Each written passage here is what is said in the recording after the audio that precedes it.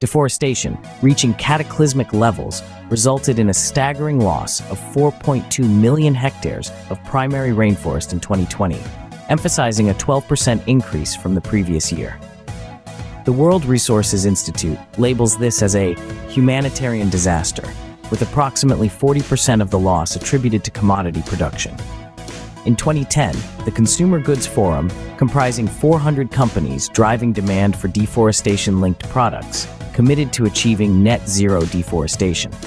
However, the intricate supply chain poses challenges in measuring deforestation. In response, the WRI established Global Forest Watch, GFW, in 2014, utilizing near real-time geospatial data. GFW Pro, a free cloud-based app, allows commodity producers and law enforcement to upload supply chain data, receiving geospatial insights on potential deforestation. GFW primarily utilizes open satellite data, but the resolution may not be sufficient due to regular cloud cover in tropical regions. To overcome this, Airbus collaborated with the Forest Trust and SAR Vision, creating the Starling service in 2017. Combining radar imagery and optical spot images, Starling provides accurate views of deforested areas, aiding companies like Ferrero and Nestlé. Starling offers near real-time forest and land cover information, linking detailed dashboards to companies' supply chains for prompt action. The partnership between Unilever and Google in 2020 exemplifies the growing reliance on satellite data for deforestation detection. Utilizing Earth Engine computing power, the collaboration aims to gain insights into environmental data sets, enhancing sustainable sourcing standards. Smaller players, such as startups Satelligence and Up42, contribute significantly.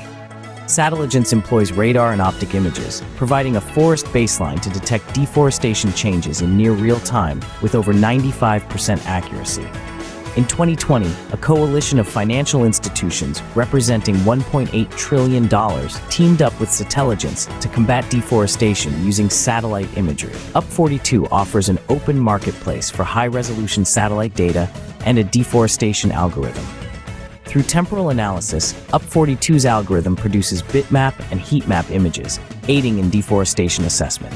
The source article on Geoawesome blog concludes by highlighting the critical role of satellite data in addressing deforestation, with open data platforms, real-time capabilities, sophisticated algorithms, and improved satellites making significant contributions.